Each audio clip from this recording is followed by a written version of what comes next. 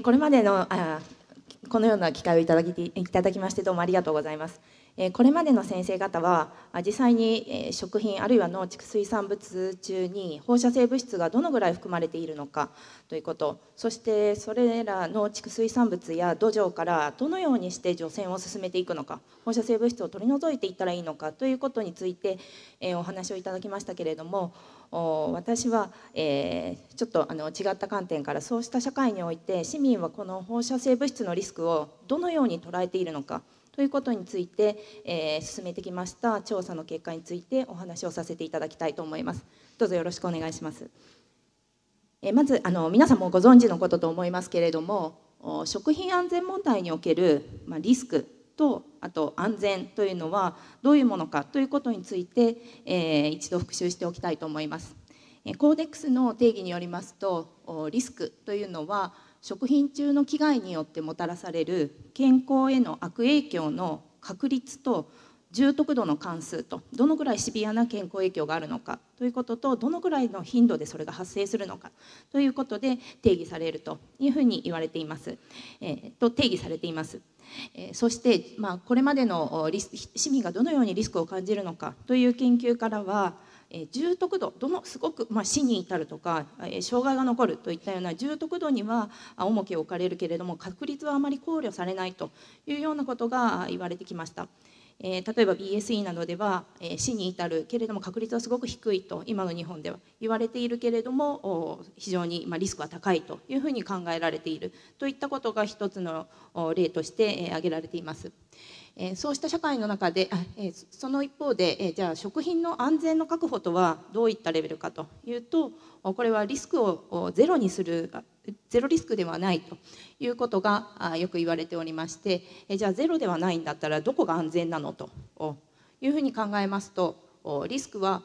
安全が確保されている状態というのは、リスクが社会的に許容可能な水準に制御されていることを安全が確保されている状態というふうに定義します。社会的に許容可能な水準といっても人によって考え方は様々ですので、なかなかどのレベルが安全なのということを一概に決めることはできません。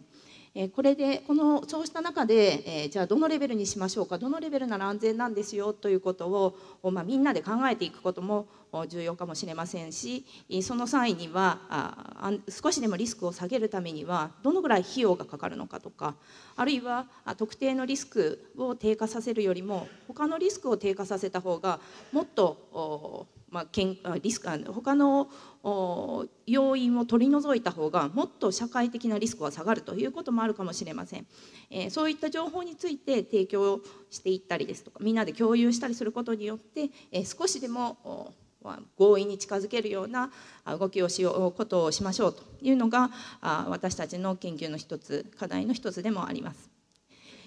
リスクが大きいと感じる要因というのはいろいろ研究されていますが、一つ紹介させていただきますと、例えば意図しなかったもの、公平に分配されないもの、個人的に予防できないもの、馴染みのないもの、人為的なもの、重篤な結果になるもの、将来世代に危害を与えるもの、強烈な死につながるもの、そして特定の人に被害があるもの、科学的に明らかにはなっていないもの、そして情報に矛盾があると、人によって考え方が違ったりするものといったようなことがこれまでの研究でも言われていますが、じゃあ放射性物質のリスクはどうだろうと考えてみると、これらの多くの項目が当てはまるというふうに直感的にも感じられる方が多いんではないでしょうか。そうした中で私たちが行ってきた調査の概要について早速紹介させていただきます。市民はどう捉えたかということなんですけれども、具体的には放射性物質のリスクについて何がどのように理解されているのかということ、そして被災地の食品や農業をめぐる意識、あるいは被災地の食品をどう買っているのか、買い控えはしているのか、あるいは安ければ買うのかと、行動はどうなのかということ、そして今までも多くの情報がいろいろなところから出されていますけれども、さらに必要とされている情報はどんなことなのか、分かりにくい情報はどんなことなのか、どうすればもう少し理解が深まるのかといったことが主な調査内容です。具体的には2つの調査を、今日は2つの調査の結果についてお話をさせていただきたいと思います。一つは、理解を深めるために情報パッケージを作成しましょう。放射性物質のリスクに関する情報パッケージを作成しましょうという研究です。こちらは昨年の10月ぐらいまでにこちらで考えた知ってもらいたいことの一覧の情報パッケージを作成しました。その後インターネット調査を実施しまして、その情報を見てもらうことによって知識が変化するのか、あるいはあんまり変化しないのか、で知識が変化したら購買行動あるいは商品選択行動に影響があるのかといったことなどをここで調査しました。その後ここに挙げました5つのグループの方それぞれ6人ずつにお集まりいただきまして、分かりにくかった情報ですとか、もっと改善してほしい情報、もっと知りたいことなどについて、議論をしていただきまして、これを2回やりまして、ここで作った情報パッケージをもうちょっとブラッシュアップしていくという作業をしました。そして、この見直しを踏まえてできた情報パッケージを2回目のインターネット調査の時にもう一回提示をして、反応を見るといった一連の調査を行いました。これは牛肉を対象として行った調査です。それともう一つは同じ昨年の今年の3月に行ったちょうどこの牛肉を対象とした調査と同じ時期に行った食品一般を対象として行った調査の結果についてもお話をさせていただきたいと思います。アンケートにご協力いただいた皆様は牛肉に関しては4300人ぐらい、1回目が2回目が5000人ぐらい、そして一般食品に関する調査は約8000人の方にご協力をいただいております。この人たちを男女で均等に、そして年齢階層でも均等に分けて全国から回答者を募集しました。まず牛肉についてなんですけれども、じゃあ牛肉由来のリスクをどういうふうに知覚しているのか、どういうふうに評価しているのかということを比べた結果がこちらになります。こちら男女の区別で、ここにさまざまな牛肉に関係するハザードが載っているんですけれども、全体まずパッと見ますと女性は男性に比べるとどのハザードも高いというふうに認識している傾向が見られます。また、腸管出血性大腸菌 O157やサルモネラなど微生物のリスクを高いと評価する一方で、放射性物質のリスクは順番で見るとこれ7個あるんですけれども6番目でした。平均で見ると6番目でした。年齢階層別に見たのがこちらになりますが、年齢階層別に見ると60代の方はどのリスクも高いと考えられる傾向にありまして、また放射性物質のリスクについて見てみますと60代は相対的にはあまり高くないというふうに認識されていますが、やはり高いんですけれども、ちょっと30代の方が他のものに比べますとリスクが高いというふうに認識している傾向が見られました。こちらは第1回のインターネット調査の結果です。こちらは先ほどのグラフと同じです。第1回の調査結果を見ますと、放射性物質は全体では6番目となっていました。上が女性、下が男性です。これが3月の結果を見てみますと、3月を重ねてみますと微生物系の細菌系のリスクについては3月にはリスク近く下がっていてあまり高くないというふうに移行しているのに対して、放射性物質や BSE などはあまり変化がないという状況が確認されました。こうした要因の一つとしてはこの期間生肉、牛肉に対する規制が強化されたということももしかしたら影響しているかもしれませんし、関連してこれらに関する報道が減ったという一方で放射性物質の報道は続いているといったことも関係しているかもしれません。でこうしたリスクを避けるため、低減させるためにどんな行動をしていますかと聞いたのがこちらになります。まず、腸管出血性大腸菌ですとかサルモネラのような微生物を避けるためには手を洗うとか十分に加熱をするといったような行動が取られています。 BSE を避けるためにはのリスクを避けるためには国産のものを購入すると答えられる方がたくさんいました。そして放射性物質はこのブルー水色ですけれども、放射性物質を避けるために一番多かったのは都道府県を確認するという行動、それから検査の有無を確認するということ、中には外国産のものを購入するという方もいらっしゃいました。このように牛肉のリスクが相対的に他のハザードと比べて高くないと、牛肉の中での放射性物質のリスクが相対的に高くないというふうに認識されている要因には、一つは都道府県が確認できると店頭でということがあるかもしれません。また検査がしっかり行われているということも影響しているかもしれません。というのは、こちら一般食品ではどうですかと問うたものなんですけれども、一般食品で見ると放射性物質のリスクが一番高いと、先ほど牛肉では6番目だ、下から2番目だったんですけれども、一般食品で見ると放射性物質が一番高いという結果になっていました。この要因はどうしてだろうと、も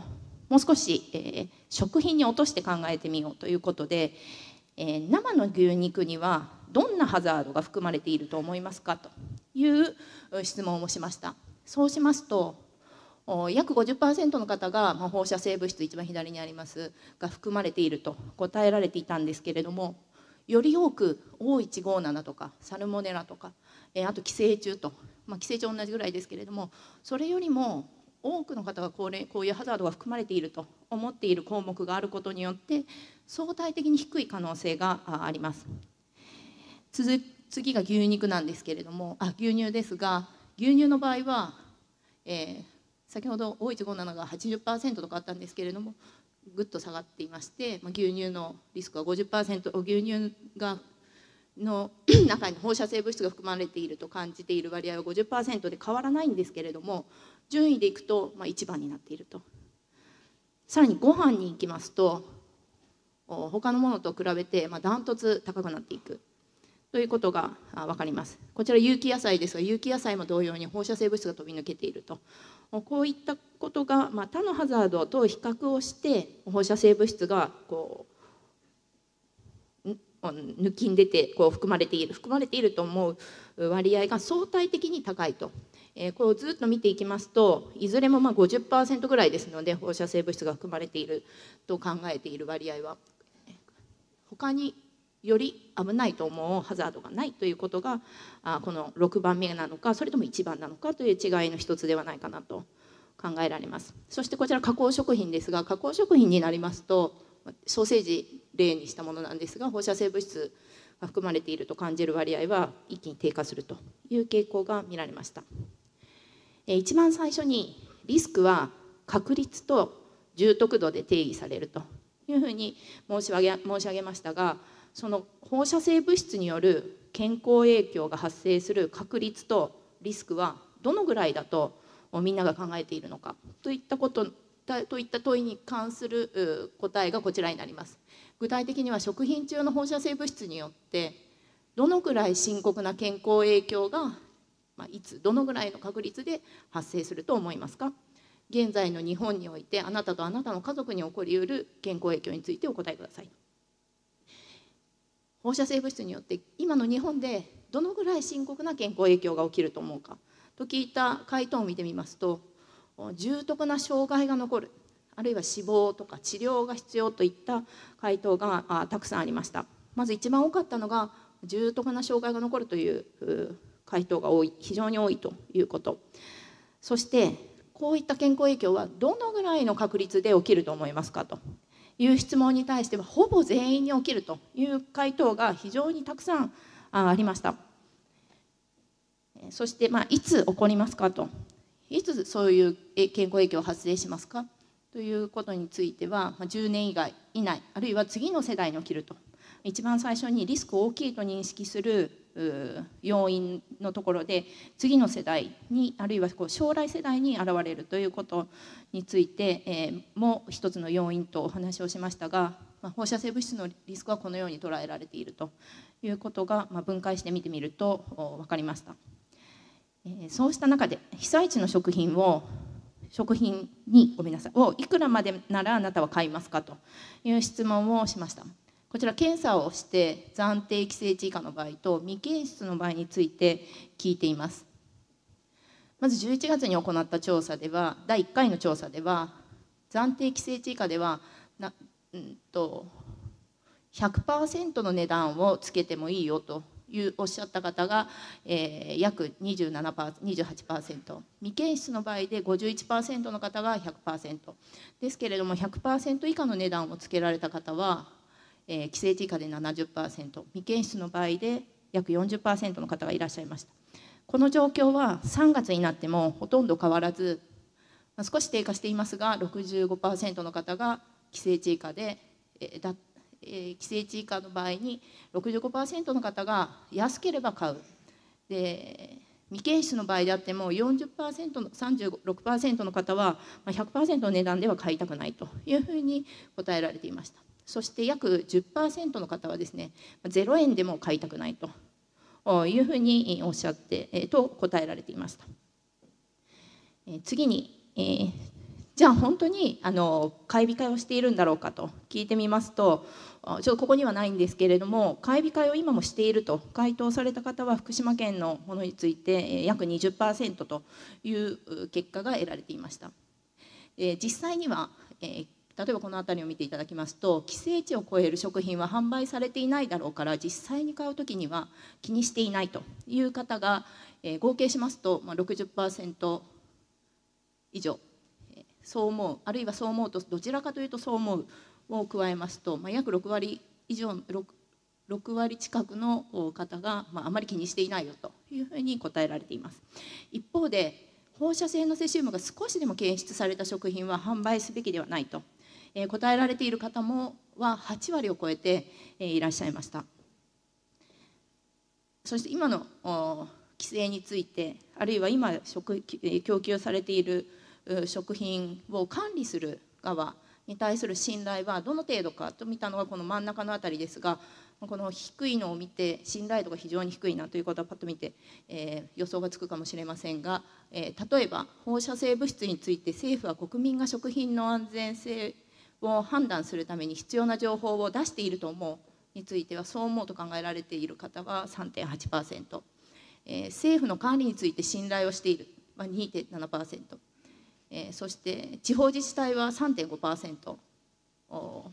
ちら食品事業者ですが、食品事業者は少し上がりますけれども、それでも非常に食品を供給する側に対する信頼が低いと、そういうことによって0円をつけたくなるような気持ちがあるのかもしれません。次に情報に対する信頼なんですと、情報の入手先なんですけれども、じゃあどういう情報、どういうところからあなたは放射性物質のリスクに関する情報を手に入れていますかと聞いたところ、一番多かったのはテレビ、そして新聞でした。でその後その次に続いてですね、先ほど信頼は非常に低いとされていた政府のホームページを参考にするという方が3番目にいらっしゃいました。ですので信頼は低いと先ほど答えられていたんですけれども、実際には参考にして、そしてその結果そのホームページに掲載されている情報については、こちら折れ線グラフで書いたのが信頼度を表したものですけれども、相対的に信頼度は高いということが分かります。テレビに比べると新聞の信頼度が高いということで、観光庁のホームページはこの辺りに食品事業者等のホームページがあるんですけれども、それに比べると信頼度が高いということが見て取れます。またここのピコンと上がっているのはありがたいことに大学研究機関のホームページとなっておりまして、90% 以上の方が、あまり見られている方はいないんですけれども 90% 以上の方が信頼していると言っていただいておりますので、我々も信頼を裏切らないようなホームページ上での情報公開を進めていかなくてはいけないなと感じています。一番最初のこの枠組みの中で情報提供のパッケージを作成しましたというお話をさせていただきました。そしてそのパッケージを提供することによって情報知識レベルが上がるのかというお話をさせていただいたんですけれども、そこでどんな情報を提供したのかということを簡単に紹介させていただきます。まず被曝の種類について、それから自然界から受ける放射線、日本国内でも様々ですよということ、被爆をしたとしても遺伝子は修復機能がありますよということ、物理学的半減期と生物学的半減期の違いについて、それから暫定規制値の考え方や、あと公的管理はどのように行われているかということ、そしてどうして牛肉中から放射性セシウムが出たのか、稲わらがから言ったんですよっていうことと、仮に暫定規制値である500ベクレルの牛肉を毎日 200g 食べ続けたとして1年間の被爆量はどのぐらいになるかと、1ミリシーベルトに行きませんよといったお話、そして最後に牛肉ができるまでこういう過程を経て牛肉っていうのは作られるんですよということを静止画とあと文字情報で提供した場合と、ナレーションがついてお話をして、耳から聞くことによって、情報提供を受けた場合の効果について調べたのがこちらになります。緑が情報提供されていない場合、そして青系統のバーが音声で聞いた場合、そしてピンクと赤が文字で聞いた場合を表しているんですけれども、まず見ていない人に比べると多くの項目で情報提供を受けた方の知識が上がっているということが分かります。正答率が上がっているということが分かります。そして静止画で見るよりも動画で音声で聞いた方が理解度は高まるということが明らかになりました。最後もう少し、あと3分ぐらいで終わると思います。途中で先ほどのようにして用意したスライドを、分かりにくいところ非常にたくさんあると思いますので、市民の方に協力をいただきまして、それをもうちょっと分かりやすい情報に作り変えていこうという作業を行いました。1回目に皆さんからご意見をいただいて、その後こちらで改善版を用意して、改善版は50枚近くのスライドを用意しました。その中から10枚程度を各自で選んでもらって、その後グループの中で話し合いながら選んでもらうという作業を行いました。ちょっと顔を隠していますが、こんな感じで大きな模造紙にペタペタと貼り付けながら、私はこう思う、私はこう思うという意見を出してもらって、情報パッケージの作成作業を進めていきました。この結果作られた、現在、作りました、あるいは第2回のインターネット調査の時に提供させて流させていただきました情報パッケージは、食の安全研究センターのホームページ上に掲載されています。東大の食の安全研究センターとのページを開いていただきますと、ここに放射性物質に関する情報という欄がございまして、ここを開けていただきますと、こんなページになります。例えば牛肉についてというところを見ていただくと、牛肉と放射性物質の関係の情報が見られると。これは音声で聞きたいなと思われた場合には、こちらを押していただくと音声付きの動画で見ることができます。静止画の場合はここを押していただくと、次のページに行くということになっております。ご清聴いただきましてありがとうございます。先生ありがとうございました。その動画は今再生は10秒20秒で準備ができればできます。ぜひでそれを準備している間に1問質問が来ておりますので、よろしいでしょうか。準備しながら質問でよろしいでしょうか。消費者の放射性物質に対する知識の度合い、あと福島県産の食品の購買意欲、そういったものの相関関係というのは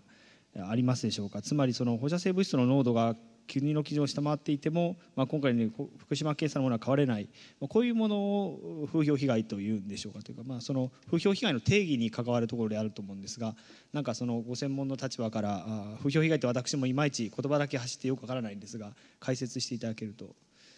はい、ご質問いただきましてどうもありがとうございます。まず1点目は知識と評価の差があるか、知識が影響するかということです。知識が購買意欲に知識が購買意欲に影響するかということで、今日紹介させていただきましたスライドには、ちょっと用意していなかったんですけれども、実はですね、こちらがそれに関係する項目でして、先ほどの値付けの時に100% 以上の値段をつけてもいいよと、被災地の食品に 100% 以上の値段をつけてもいいと答えられた方と、90% 以下だったらいいよと答えられた方で、知識や意識に差があるかということを調べた結果はこちらになります。見ていただきますと 100% 以上や 100% 以下、これ全部一緒になっているということをパッと見て分かっていただけると思います。ここ知識に関する項目です。知識にはほとんど差がないということが分かりました。じゃあこんな中で情報提供パッケージを作っても意味がないんじゃないかと思われるかもしれませんが、知識よりも実はもう放射性物質に関する意識はすごく影響、意識のもう考え方の違いに近いところがあると思いますが、意識は大きく影響を与えているんですけれども、知識は限定的だということがこの調査では見られています。おっしゃっていることは、放射性物質に関して科学的な知識がたくさんあっても、買いたくない人は買わないし、買いたい人は買うという状況ではないかと思います。しかしですね、リスクが高いとか低いとか思う状況は教育との影響が関係が少しありまして、例えば医学系、医師薬、農学系、あるいは工学系の大学院を卒業されている方は放射性物質のリスクは低いというふうに認識されているという傾向が見つかって見られています。一方で同じ大学院卒でも人文社会科学系の大学院を卒業された方はその他の普通のその他の大学卒業あるいは高校卒業中卒の方と比べても放射性物質のリスクは高いというふうに認識されていまして、学歴と並行するというよりはどういう分野でどういう考え方を学んできたのかということがもしかしたら影響しているのかもしれません。そして風評被害についてどうぞ。なんですけれども、風評被害の定義もいくつかあるんですけれども、今回の場合は、どういう質問でしたか。国の基準を下回っていても購入されないということは風評被害という定義でしょうか。まず放射性物質のリスク100ミリシーベルト以下であればほとんど健康影響はないというふうには言われていますけれども、それでも行き地がないハザードですので、ゼロのリスクにはならないと。で少しでもあるということに思って考えると風評被害とはちょっと一概には言えないかもしれません。少しでもリスクがあるので、それは風評ではないかもしれませんが、ちょっと難しいところですね。風評の部分もあると思いますけれども、一概に風評だけとは言い切れないかもしれません。そこは政府の規制あるいは政府に対する信頼をしていることによって信頼をしてそれは大丈夫だと、あるいは科学的にこれは大丈夫だというふうに思うことによって、信用して買うということにつながるかもしれないんですけれども、ちょっと非常に難しいところだと思います。ごめんなさい。じゃあ先ほどのやっぱりちょっと動かないかもしれない。動かない場合はホームページから原子力発電所の事故以降、食品のこのパッケージを見せたということですね。放射性物質に対する懸念が広がっています。なるほど。放射線を出す物質を放射性物質といい、放射線にさらされると健康に悪影響を及ぼすことがあります。放射線に体外からさらされることを外部被曝、体内からさらされることを内部被曝と言います。原発事故がなくても私たちは食品や自然界から放射線を浴びています。その量は世界平均で年間 2.4 ミリシーベルト、日本では年間 1.5 ミリシーベルトです。国内でも地域によって自然界から受ける放射線量は異なります。放射線に当たると細胞内の DNA が傷つくことがあります。傷ついた DNA は修復されますが、修復がうまくいかないと細胞が死んだりがん化したりすることがあります。セシウムの半減期は30年と長いのですが、生物は食べたものを排泄しますので、体内での半減期は2ヶ月から3ヶ月です。物理的な半減期より短く、これを生物学的半減期と呼びます。放射性物質が一部の食品から検出され、厚生労働省は3月17日に暫定規制値を示しました。これを上回る食品は、法律により販売禁止措置などが取られています。放射性セシウムの暫定規制値は、国際的な考え方を踏まえ、食品からの被曝を最大で年間5ミリシーベルトに抑えるように、食べる量を考えて食品ごとに設定されています。食品中の放射性物質は各自治体で計画的に検査されています。検査の結果、暫定規制値を超えると、直ちに出荷制限がかけられ、市場には流通しなくなります。7月8日の検査で、福島県の肉用牛農家が出荷した牛の肉から、暫定規制値を超える放射性セシウムが検出され、岩手、宮城、福島、栃木の各県が出荷停止になりました。もしも暫定規制値に相当する 1kg あたり500ベクレルのセシウムが検出された牛肉を1年間毎日 200g 食べたとすると、合計の被曝量は 0.69 ミリシーベルトです。肉用の牛は生後1年半から2年半かけて育てられます。ある程度大きくなると、日本人の好みに合わせて霜降り状にするため、稲わらが与えられます。牛肉から放射性セシウムが検出された原因は、原発事故後に屋外に置かれた稲わらを牛が食べたことによります。このような稲わらやそれを食べた牛は追跡され、現在は市場に出回っていません。なお、豚や鶏の餌は大豆やトウモロコシで作られる濃厚飼料で、原料はほとんどが輸入品です。はい、ご紹介いただきありがとうございました。さあ時間となりましたので、またもうちょっと長いバージョンもあると聞いておりますので、ホームページアクセスしていただければと思います。どうもありがとうございました。ありがとうございました。